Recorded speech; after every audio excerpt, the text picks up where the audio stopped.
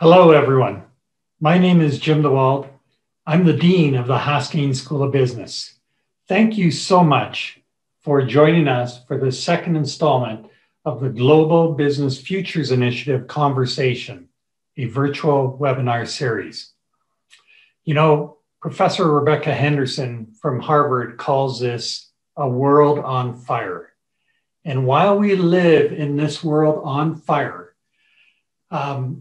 I want to acknowledge how important it is for me to live in Canada, how much I appreciate that. And as part of our Canadian institution, I want to take this opportunity to acknowledge in Calgary the traditional territories of the Blackfoot and the people of the Treaty 7 region in southern Alberta. This includes the Siksika, the Piikani, the Kainai, the Tsuut'ina, and the Stoney Nakoda First Nations. As well, the city of Calgary is home to the Métis Nations of Alberta, Region 3. This is a critical part of our infrastructure that makes Canada a great place to be, particularly as we live in a world on fire. So please join me in acknowledging the traditional territories of Indigenous people in your location, as I know not everybody on this webinar is from Calgary.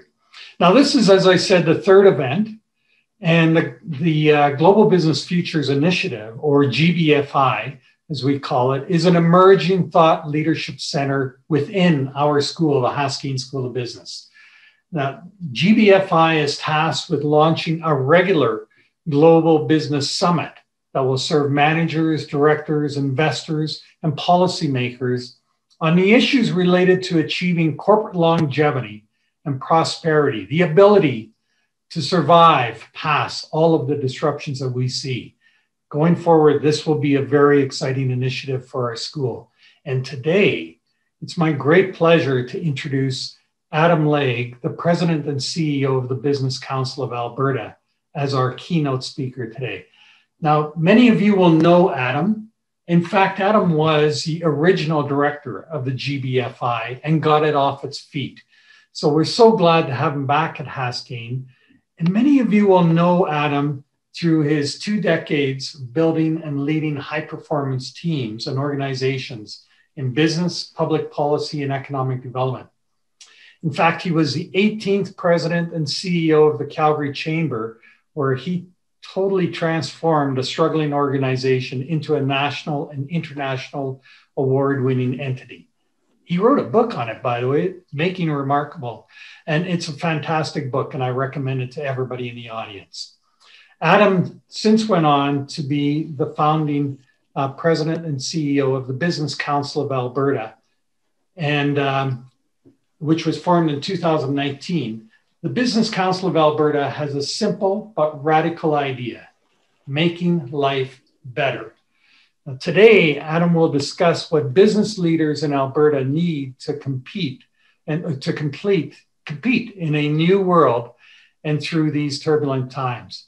I want to also introduce Alex Ozieski, Associate Professor of Entrepreneurship and Innovation at the Haskeen School of Business and Academic Director of the Global Business Futures Initiative. And also we have with us L'Oreal Anderson. L'Oreal is the Manager of Learning and Development Programs at the Haskeen Executive Education Group. And she's responsible for designing, developing, and delivering and evaluating the professional learning and development programs we offer within our executive education branch. So now it's my pleasure to pass this over to Alex, and I'm sure you're really going to enjoy the next hour. Alex. Thank you, Jim. Thank you. And thank you, participants, for joining us today for this exciting interview, for this exciting discussion. Let me start with a couple of housekeeping items. So the interview will go like that. We prepared a couple of questions for our guest, for Adam, and this will take, answering them will take 15 to 20 minutes. And after that, we are planning to open this discussion for Q&A. Some of the questions come from the audience. They come from you when you registered for the event. And we are really grateful for those questions. we will pick those questions from the list. Other questions, I encourage you to ask live questions during the discussion. We have the Q&A optionality, Q&A functionality in this webinar platform. So Q&A feature is available. You will find the icon Q&A at the bottom of your screen. It is open to all audience members, and you have the ability to put there your question, but also you have the ability to upload questions that you like. So there is no need to, for example, copy the question that you like, and or if you like something, upload it. We will see it at the top of our question list, and we will ask Adam that question. So with that said, let's actually proceed to the discussion. Adam, our first question to you is the following. We all know that 2020 is an extraordinary year. So a lot of good and bad things are happening. And we have major COVID pandemic, resulting economic recession, and all businesses are right now trying to find their place in this new reality. It all threatens Canadian businesses. However, a lot of analysts, and including myself, have a feeling that COVID didn't change anything dramatically in business environment. Rather, this pandemics accelerated, put on steroids the trends that have been going on for some time. Things like changing consumer preferences, moving to online, or disintermediation, or sort of collapse of global world order. So what do you think about it? Is there something totally new that COVID brings, or actually it simply accelerates what has been going on? If yes, what kind of trends are happening there that we should be aware of? Thanks, Olex, and it's a pleasure to be with you today, and good afternoon, everyone. So I think there are a couple ways I'll look at the question. It's a great question. I'll sort of look at first, what were some of the major trends happening before COVID? Secondly, we'll look at, did COVID accelerate any of those? And third is sort of what will stick and what is new. So I think if you look at what were the major trends before COVID, look back at any sort of McKinsey type report, and the themes are relatively consistent. You had things like, as you mentioned, technology in the very broad sense, technology innovation, specifically AI, automation, Internet of Things, 5G, fourth industrial revolution. This notion of complete disruption of business models, of sectors, et cetera. Secondly, you had globalization layered against an increasing protectionism, nationalist, populist agenda, really playing out very significantly with China and the US. Third was just the march of demographic change, aging in a lot of the developed nations, very young profile in emerging economies. Fourth, the changing nature of work, whether that's the gig economy or things on demand, the sharing economy.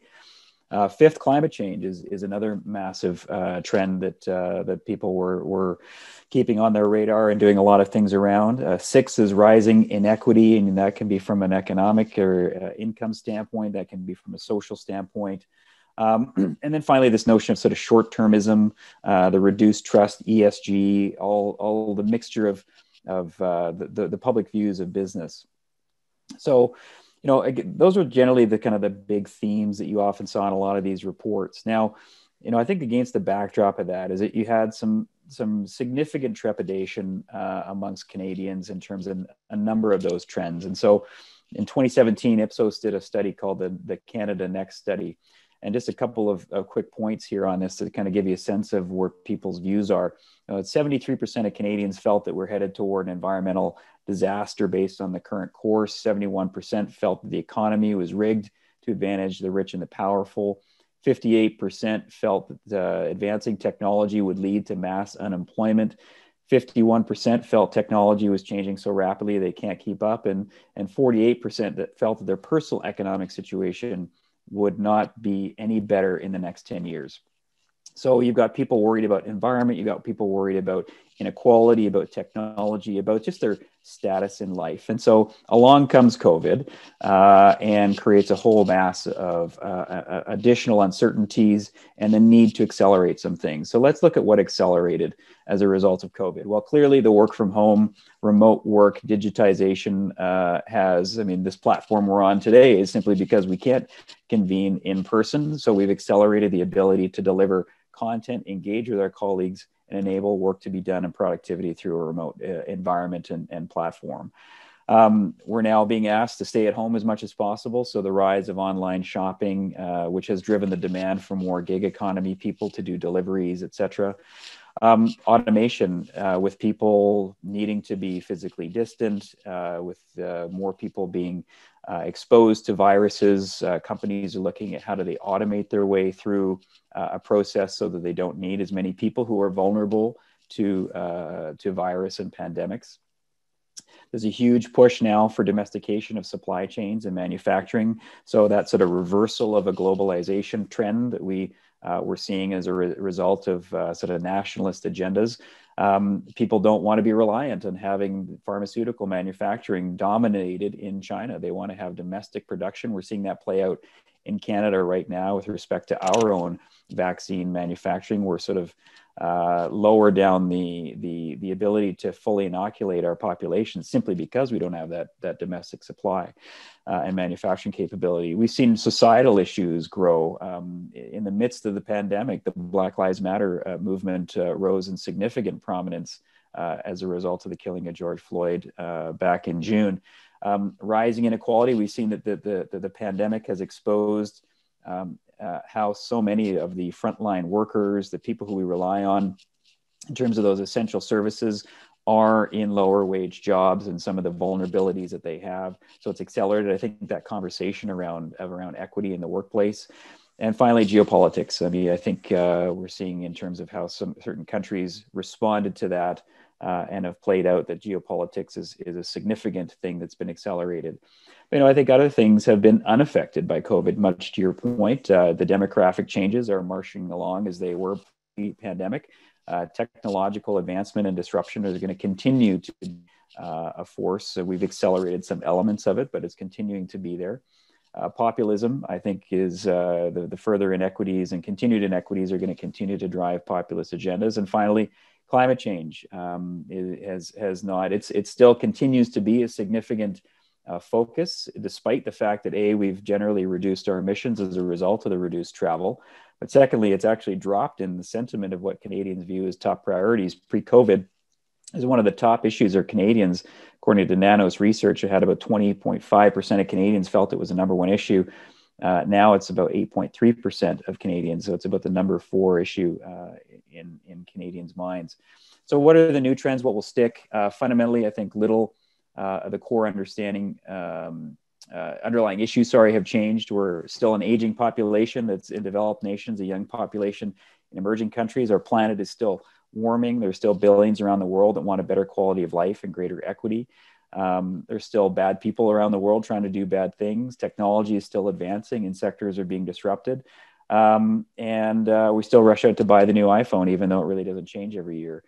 So I personally don't think that the world is in for the major reset that people think or are talking about. I do agree with you that I think it's accelerated some things, but fundamentally we're going to go back to somewhat life as normal. I think people are getting tired of the work from home scenario. I know I am. And I think we're seeing COVID cases spike in Alberta, for example, because people want to go back to the normal life. They're tired of living the COVID life. And so, we'll see continued acceleration of that technology side. We're going to see continued evolution of new ways of work. We're going to see accelerated pace of nationalization of supply chains. I think ESG investing is going to continue to be a major force. E has always been the big piece here in Alberta. I think we're going to increasingly see a shift to the S side as a result of some of these growing inequities. I think we're going to see a greater role of government in the economy and people's lives. I think people are now seeing that there is a role and a need for government to help stabilize in some of these major crises that happen. And I think we're going to see a shifting role of business in society as the conversation continues around what role does business have in terms of profit versus stakeholder approach. And so we're going to continue to see that conversation play out in the near future. Thanks very much, Adam. This is all really interesting. As you've alluded to, this year has seen an unprecedented amount of disruption, but we are hopeful we'll see some things return to the state of normal, whatever that looks like in 2021. How do you see the future of business in Alberta and Canada in the post-COVID world? What will be Canada and Alberta's place in the world in this fourth industrial revolution? Well, I think the future for Alberta and Canada post-COVID fourth industrial revolution standpoint is actually very bright. But I put a big caveat around that, and is it will take intention and it will take being purposeful. Alberta's been hit hard, and it has been hit hard since 2015 when oil prices collapsed and we were just struggling to get our way back up. But then COVID came along. So we're being hit by a number of crises: a pandemic crisis, the health crisis, the economic crisis. So we've got lots but my view is that Alberta has. I will never count Alberta out. Particularly, I will never count Canada out. And in fact, for Alberta, I think this is a chance to show the world that we're just getting started. So I'm incredibly bullish on Alberta. And what I see is the view of this could be the theme of Canada, but I really sort of apply it in my day-to-day work to the province of Alberta. Is that I think the theme of our next chapter is really the place to solve the world's hardest and biggest challenges. We have to recognize that the world has a tremendous number of challenge-driven opportunities. And I wrote about this earlier in 2020 about the need to set challenges out there, let entrepreneurs and innovators go after them. And I think you can do this on both a national and a provincial level, but it's inherently interesting, un-Canadian to put a grand and bold challenge out there and then seize it. But I think we really need to get over that. My friends Sean Spear and Robert Asselin wrote a paper for the Public Policy Forum called the New North Star 2, and it's really about a challenge-driven industrial strategy. And I 100% subscribe to that we need a challenge-driven industrial strategy for our province, for our country, and rooted in some of those key challenges. So, look at what's been accomplished by setting the collective challenge of delivering a COVID vaccine. Prior to COVID, the fastest vaccine timelines were measured in sort of 4 or 5 years. We're now looking at vaccines being deployed in a matter of 8-10 months from the largest pandemic since the Spanish flu. So it's marrying the global challenges, the domestic strengths and assets and technology and innovation. That's what the fourth industrial revolution is all about: enabling the environment, the policy, and to seize those innovation challenges, and then let innovators and entrepreneurs do their thing. And so what does that mean for Alberta? I think it means building on our strengths, aligning to the challenges of the world and what the world needs. And the world needs energy, the world needs food, the world needs materials, it needs good health, and it needs incredible experiences. So if you match that up against what Alberta has in terms of our sectors, I first and foremost look to energy. I don't for a minute think that energy is done. I think Alberta's energy sector has a tremendously bright future, whether it's cleaner oil and gas, LNG, hydrogen. Definitely, we need to improve our emissions profile, be better ESG performers on the E side, but I'm a firm believer there's a strong support for that sector. If you look at agriculture and food, whether it's value-added food processing, the primary production of it, the plant proteins, all these sorts of things, tremendous opportunity of feeding a hungry world. Forestry and fiber products, continuing. You couldn't find a 2x4 to save your life during the pandemic. Everybody was doing the home renovation thing. So there's a huge amount of opportunity for Alberta and Canadian-based wood products. The province has announced an ambition to be a global leader in plastics and recycling. Huge opportunity there. Bitumen beyond combustion, the carbon fiber nature of what that bitumen can provide to be a new product in many material science. Rare earth minerals for batteries and other sorts of uses. Again, all of these things are things that Alberta can lean into. I look at the landscape for film, television, and tourism. People are going to want to get out of their homes, out of their communities, and travel again. They're going to want to see the beautiful landscape that we have and what's in our backyard here. So I think tremendous opportunity there. So it's just a matter of saying, what are those grand challenges in the world and how do we seize upon them? I think innovation and technology is a really growing sector in Alberta. We've unleashed some real incredible innovators. We've now had our second unicorn, which is a company selling over $1 billion, what happened with the sale of Benevity late last week. Artificial intelligence. Edmonton is one of the top 3 global hubs for artificial intelligence based on the research capacity at U of A. Sorry to plug another university, but it's a global leader. And how do we then take that and adapt it to our key sectors like transportation? I know companies like WestJet, Suncor, Nutrien, examples of Alberta companies leaning into the application of AI. So what does Alberta need to do? I think there's a number of things. First, we need to build on those strengths, define the challenges that we'll take on, marry them up with the strengths of Alberta's economy, its people, its landscape, its resources. So whether that is energy, food, travel, tourism, technology, et cetera. Next is building the policy and regulatory and innovation structures to make those happen.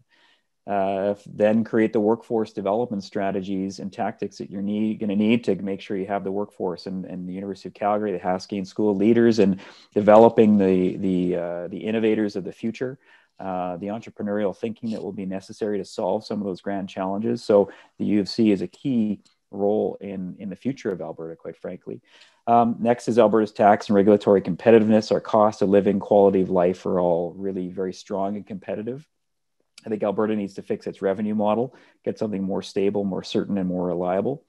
And then finally, this is something more about for what each and every Albertan can do. And I think we have way too much rivalry in our province. Whether some of them are fun between the Flames and the Oilers, or the soon-to-be renamed Eskimos and the Stamps, but I think the also thing that I find is that when we talk about the energy sector, folks in the tech sector say, well, what about me? If we talk about the tech sector, folks in energy say, what about me?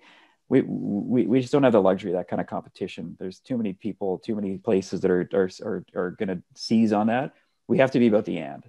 So there's room for everybody. There's room for all of that to happen. So I'd say, let's get over the rivalry. Let's let's cheer on other sectors when they're doing well. Let's cheer on other institutions when they do well. Let's just be about the collaborative Alberta spirit. And I think we can do really well in the future.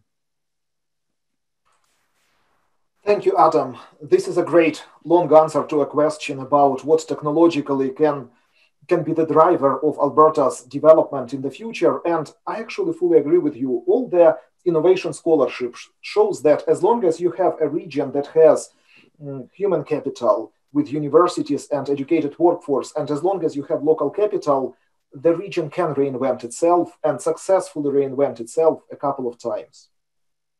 But here that something comes to my mind is we really also might need to move from technology to geopolitics. We know that right now the global trade order is in danger. Nationalistic sentiments, the ideas that we need to produce locally all the critical things like personal protective equipment or vaccines, and collapse of global alliances. All of this is basically threatening the global world order. And it might look totally different after COVID. How do you think? What can be Alberta's place in this global world order? And what can be Canada's place in the new global world order that will emerge after COVID? Well, the world, as you mentioned, is completely disrupted, and there's so much going on from a geopolitical standpoint. Much of it was in play before COVID emerged, and I think what the key piece for us is to recognize that it's difficult for a province level to be doing sort of different types of trade agreements and things like that, but we need to figure out how can we play in the broader context. And so trade will be more complex, geopolitical relationships will be more complex. But I think for Canada and Alberta, the key message is we really can't rely on the trade partners that we always have to the magnitude that we have in the past.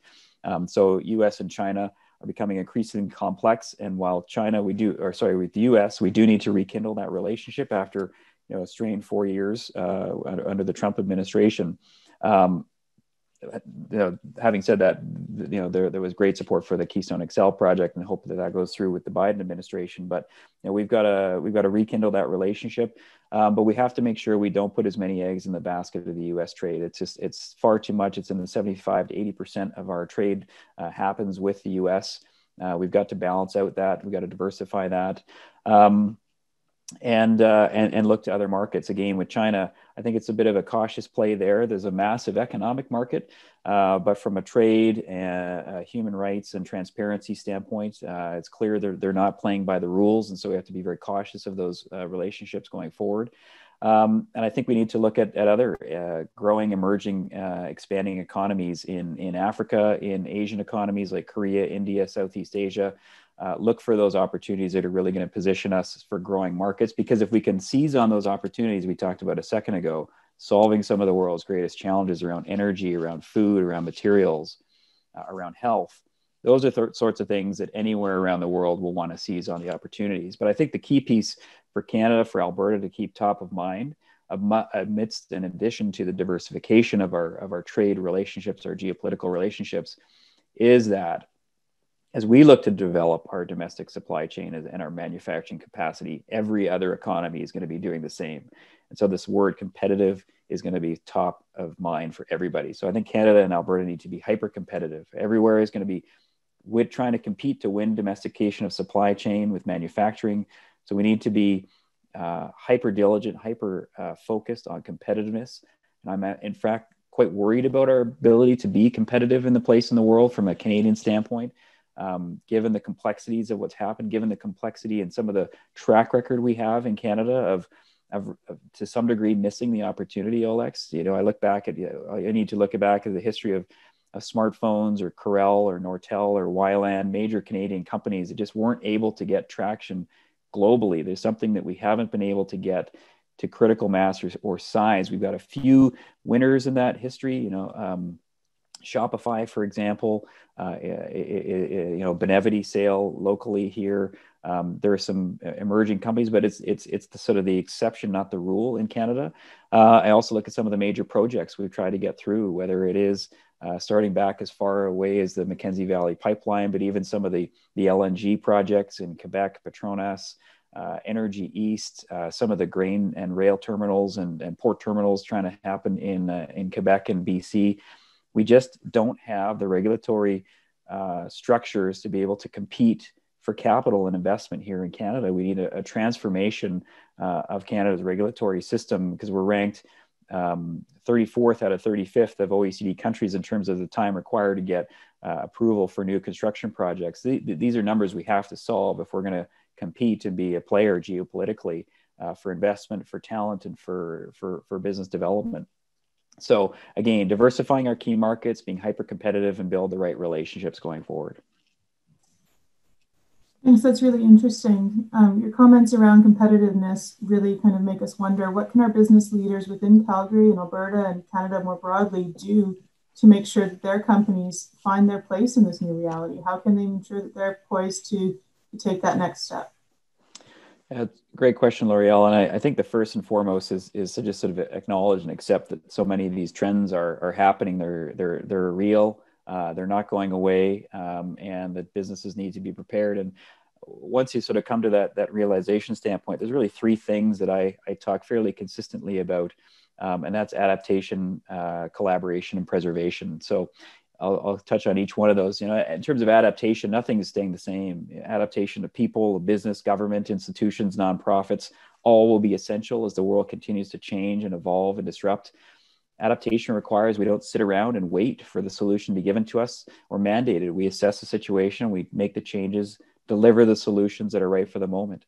It'll prove again to be one of those most important traits for humanity, to be able to adapt and to evolve.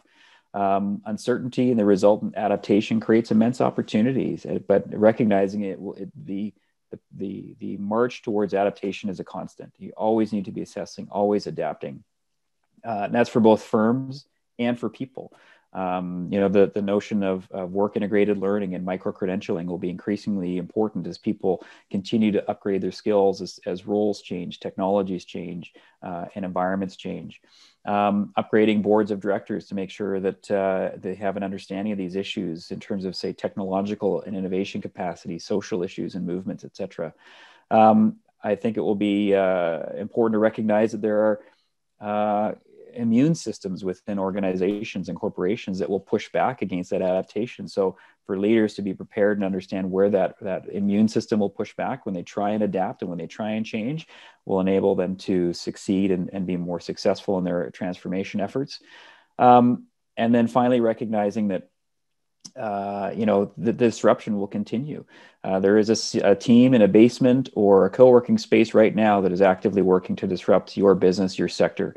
And don't underestimate that. Prepare for it. Put your firm through processes that will enable you to get ahead of that disruptive process. I always encourage business leaders to sort of think like training like astronauts in special forces.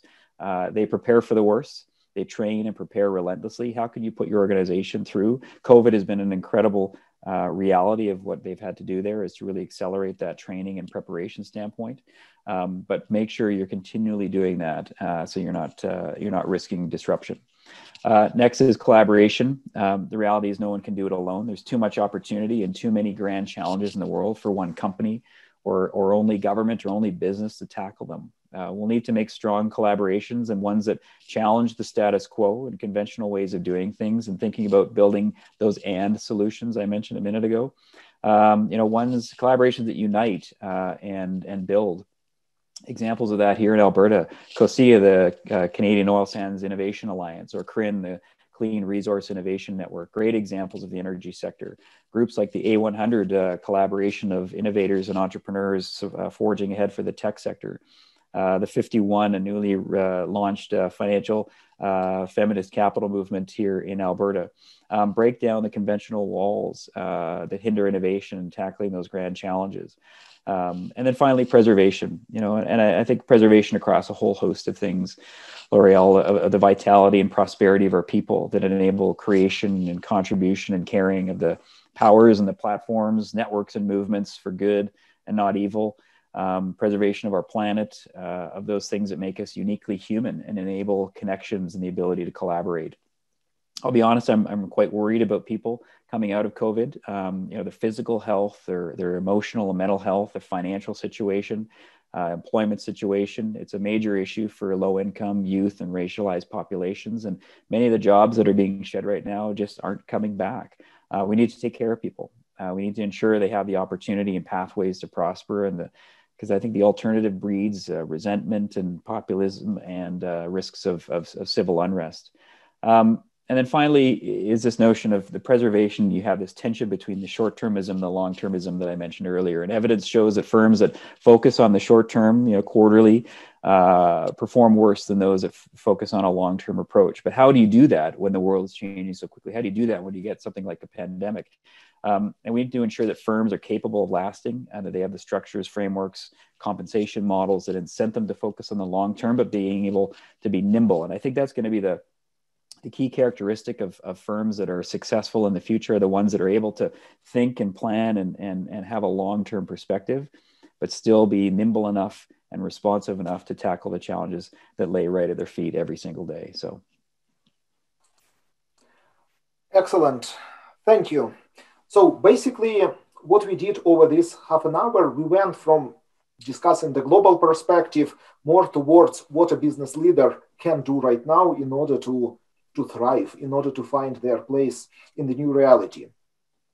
Right now, it is time to open up for audience questions. And as I said before, we have quite a few questions that the participants asked when registering. Thank you very much for that. And we also are getting live questions through Q&A function of the webinar platform. So at this stage, let's start working with some of these questions. Please feel free to ask questions, and particularly to upvote questions that you really like. This will allow us to select the questions that are most interesting and challenging for Adam. Now, if it is possible, I will start with asking a question that came from registration from Richard. And it is very logical that it comes, you have just discussed from a general level what business leaders can do in order to thrive in the new environment. Now let's get to a very particular question. So question from Richard.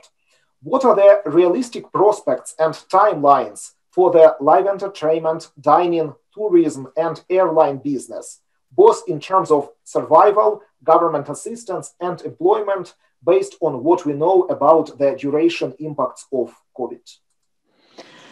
Yeah, great question. This is one that I agree with Frances Donald. She's the chief economist for Manulife, and we talk a lot about the sort of the differing letters of recovery, and the notion of a K-shaped recovery or what have you. The issue around those sectors which are very interpersonal, very high touch, very face-to-face experiences, it's ultimately an issue of social trust. Until there is some degree of widespread vaccination, or unless there is some means of being able to determine whether the stranger you're interacting with, or even a friend for that matter, has or does not have COVID, I think we're stuck with some fairly low utilization of everything from travel, tourism, fitness, hospitality, restaurants, etc. Every time you go out, while we're taking all the proper protocols, masks and washing our hands and physical distancing, etc., you just have no way of knowing whether the person who is 6 feet away from you has COVID or not, if they're asymptomatic. So the issue is social trust, and the things that will bring back social trust are vaccinations, are low numbers of COVID cases on a daily basis, or some sort of visible recognition that you are clean free of COVID, which is some sort of rapid testing and some sort of kind of like immunity passport type of scenario. My guess is we probably won't go down that latter pathway. It'll likely be something around where we bend the curve and we have lower cases in addition to the vaccine will be the ultimate barometer and license for social trust. But I don't really see that happening. It sounds like it'll be well into sort of summer and early fall of next year before that's a reality. Only when that happens will we really see the return to those highly personal, interactive activities like tourism and travel and eating, restaurants and fitness. So does government support and employment? I think the government support will obviously clearly have to be stronger for those sectors. In terms of employment, they'll likely be muted for quite some time until that social trust is regained.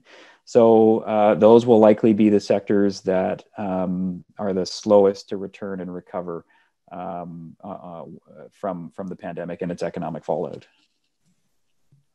Thanks very much. You've spoken about the role of government in the recovery of our, provincial and national economy, and particularly within the oil and gas sector. How do you reconcile the Alberta resource-based economy with what seems to be the federal agenda in this space? And is there really an opportunity for Alberta in terms of selling our gas and oil?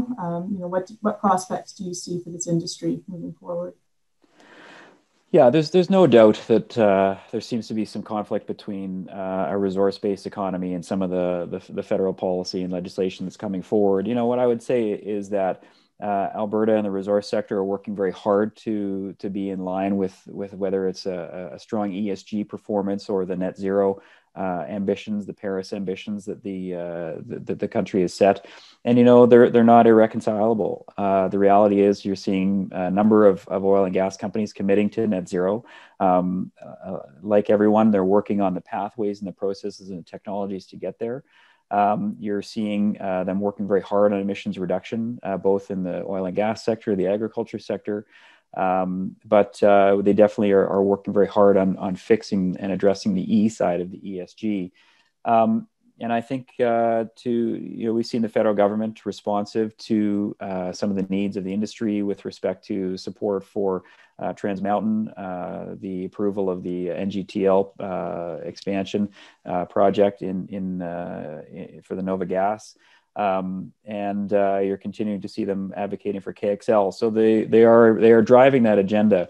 I think what's going to be important is how can we ensure that the resource sector and government work very collaboratively to driving the shared efforts towards a low carbon future. And so the sector and the government can work very closely on things like carbon capture sequestration, on reducing emission technologies.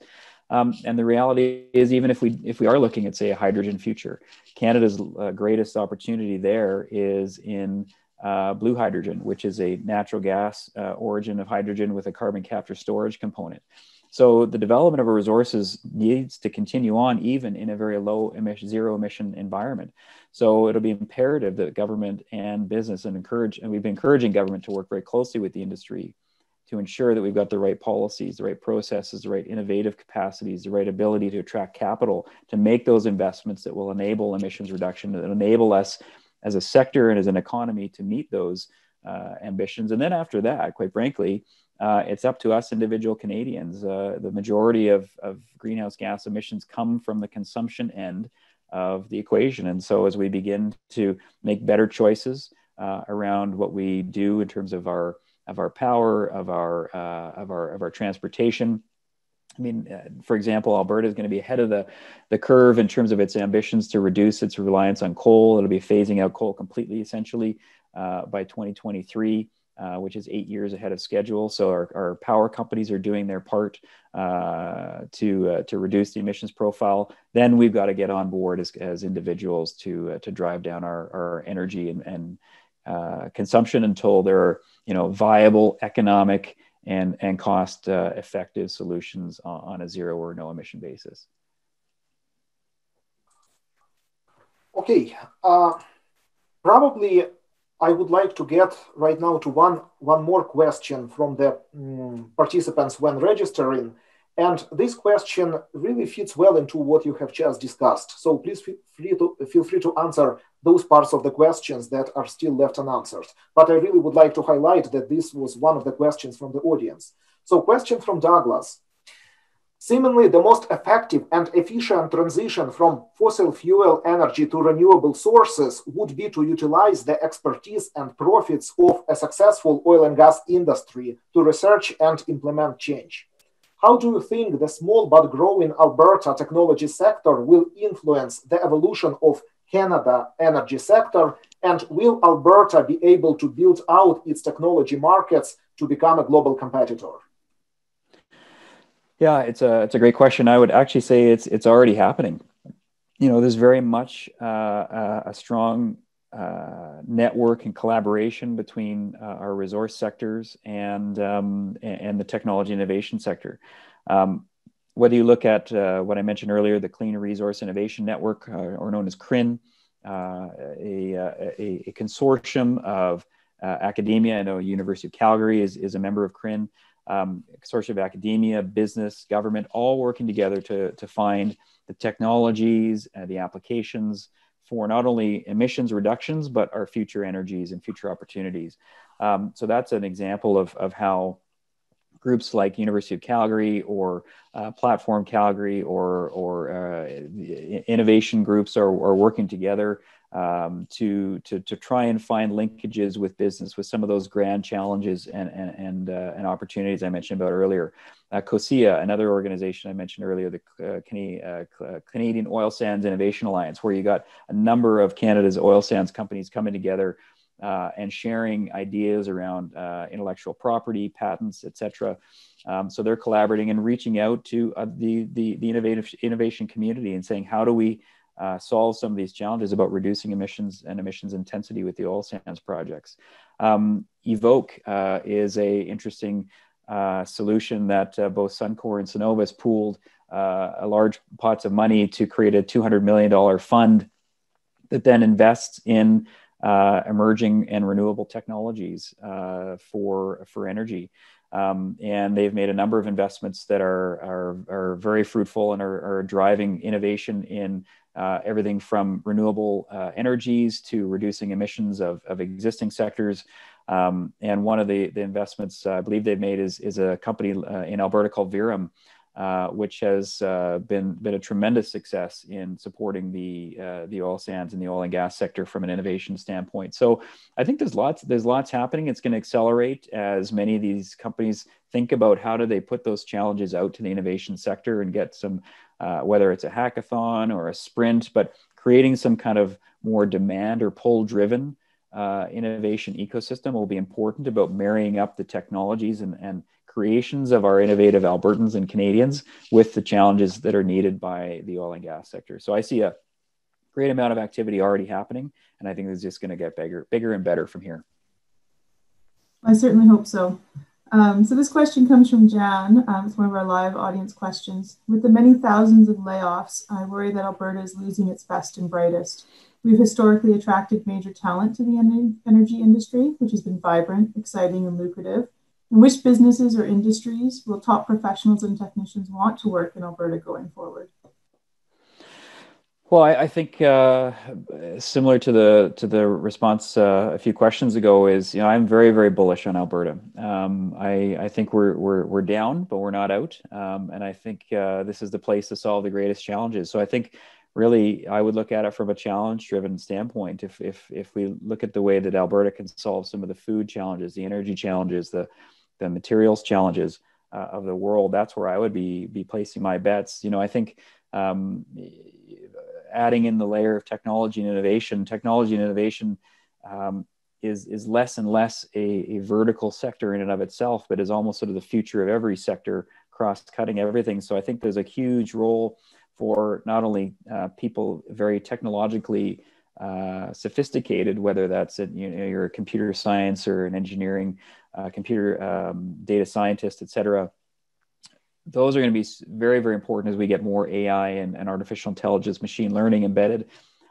But it's important to remember that we also need sort of those translators, those interpreters of the way in which the business operates and the business challenges to then take over to the computer science and data science side of the equation. Those are, when I had a really interesting conversation with Google's DeepMind up in Edmonton just before COVID. And that is really one of those key gaps that they just can't find the people that sort of have that blend of, and that they know enough to be dangerous on both sides of the business operations and the technological solution to be able to create those opportunities for technology to drive that. So I would look at very much I think the resource sector is very strong, agricultural, oil and gas, forestry, but embedding a layer of responsibility to ESG and sustainability, also applying the technology side. Alberta is a strategic location for transportation, logistics, so adding in that is another potential opportunity. One day we'll get our tourism sector back up and running, but really I would just view it through the lens of challenge and what great challenge do you want to solve in the world and align your skill set and your opportunities towards that. Excellent. So since we started talking about human capital, about education, about workforce, I would like to ask a question that comes from Kevin, one of our MBA students from pre-registration. So the question is like that. Do you think the flexibility of working from home or anywhere will stay for the future recruitment? If so, how should we get prepared for the even more competitive global job market as employers and as employees? Well, thanks for the question. I would say that I personally don't think that the work from home will stick as much as people are thinking it will stick. I think it will for certain roles and for certain individuals at different parts of their life, but I don't think it will stick overall. I think people are growing tired of it. I think it's taking a massive toll on our mental health and our physical health, on our ability we're social creatures, and our ability to interact with each other. We all get tired of seeing each other on sort of little tiny screens, such as we're seeing today. You get the Zoom fatigue. And in fact, there's research now coming out.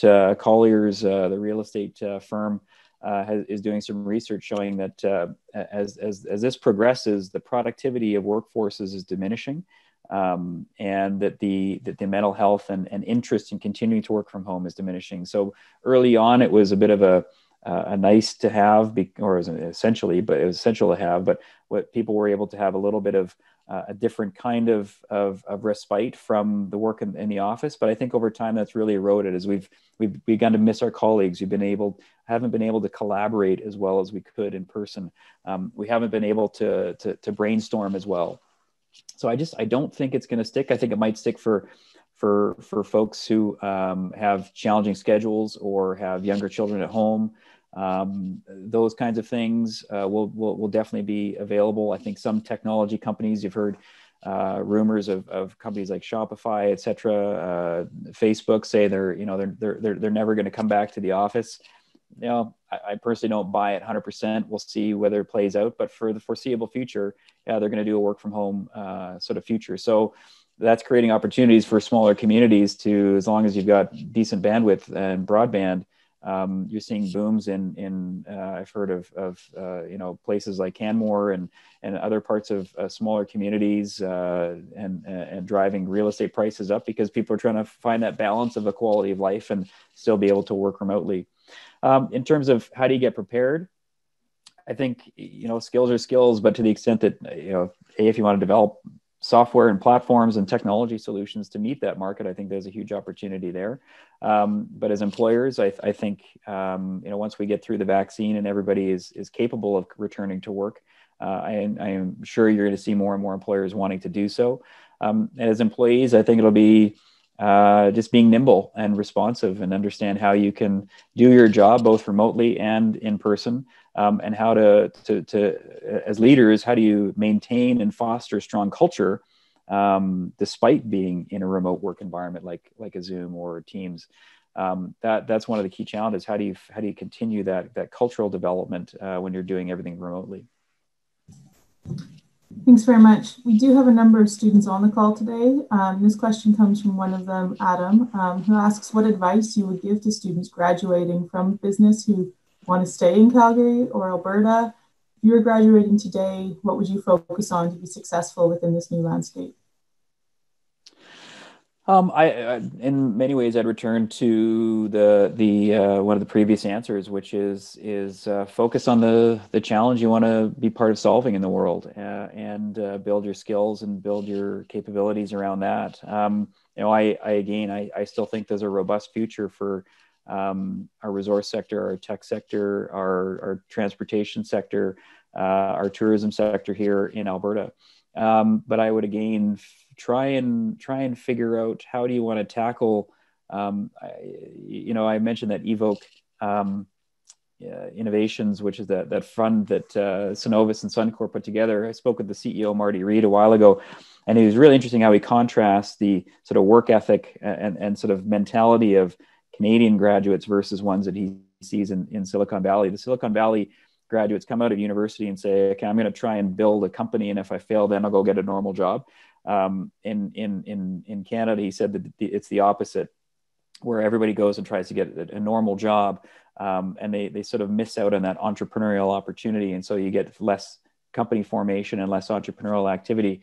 So, try and think of a challenge. If there's a company that is driving the challenge that you want to help be part of solving, go seek that company out. If there isn't any company that's trying to solve a challenge, see if you can bring a group of people together and form a team to try and solve that challenge. So don't discount the notion that Alberta is really growing in its innovation and technology sector. And if you've got something that you can try and put forward some ideas around solving some of those grand challenges through your own entrepreneurial innovation activities, there's a real opportunity there.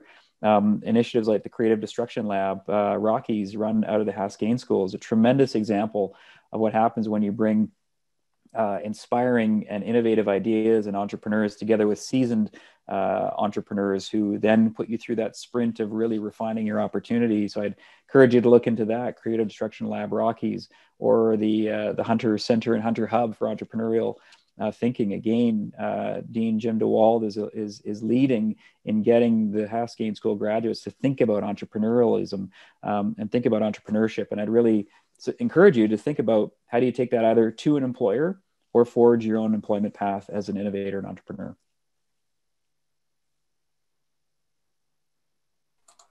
Excellent. So since we started discussing the universities and the role of possible role universities can play in adjusting to this new reality, I really would like to ask the question that right now is most upvoted in our Q&A section, coming from Kevin Coyle. So, hi Adam, what would you recommend that post-secondary institutions do to lean into these changes in our communities and the business environment to keep up? What role should we play? So essentially, and I will add from myself, what should universities do? What is our moral imperative to do in this new reality? Great question, Kevin. I think universities, particularly universities like University of Calgary, very deep research-based post-secondaries, I think always have to be those places of inspired and deep, thoughtful research and empirical study. And so exploration is a key component of that. But I'd also say that, where I think the United States has Canada beat in many ways is some of those relationships that they form between business and academia to solve some of those grand challenges. And, I look at the example of everybody uses this one, so it's a bit overplayed, but DARPA, the advanced research facility and initiative in Silicon Valley, what is now Silicon Valley today, that really brought together government funding, business and academic research to solve some really grand challenges. And that's why we have the Silicon Valley of today. That's why we have so many of the technologies that are, in our smartphones. That was all based out of sort of grand challenge driven tri-party collaboration between post-secondary government and business. So I'd really encourage post-secondaries like University of Calgary to think about how can we create those linkages with government and with business to solve the grand challenges. I think examples like Creative Destruction Lab are fantastic. That's beginning to happen. I think the reality is that these are often shied away from because it is viewed as being a little too close to business or restricting independence of academics. I think there's room for both. I think I would encourage that the thinking that academics can have some research freedom, but also then working towards solving challenges. And one of the greatest opportunities to build a university capacity is to actually be part of some of those solutions that are going to be driving innovation in the future. And really that speaks to that demand or that pull-driven innovation I spoke about earlier, so that we're actually solving the needs of people and our environment and et cetera through that collaboration, as opposed to research that doesn't necessarily have any end state. So let's find ways to create that marriage between demand and pull and the capability amongst that tri-party solution. Excellent. Thank you very much. So, Adam, it was a great discussion, very informative. Thank you for your insights. And of course, I would like to thank our audience for finding time to join us today for interesting questions. As usual, we couldn't answer all the questions, but we will send the list of the remaining questions to Adam, and he might be able to actually address them later on. So I would like to remind everyone that this is the joint webinar by Executive Education of Haskayne School of Business and Global Business Futures Initiative. We are together creating a safe place to learn about future of your business. We are trying to understand what business leaders have to do now in order to achieve corporate longevity and prosperity. This is the third webinar in a series of webinars, and next webinar is scheduled for January, when we are going to talk to Michael Rayner, a thought leader at Deloitte, who is really global thought leader, discussing issues like disruptive innovation and corporate strategy to adjust to this new reality. Recording of the current webinar will be available in about a week. It will take us some time in order to finish the production. And then everyone who registered for this webinar will receive a link that we encourage you to share, to use, and so on.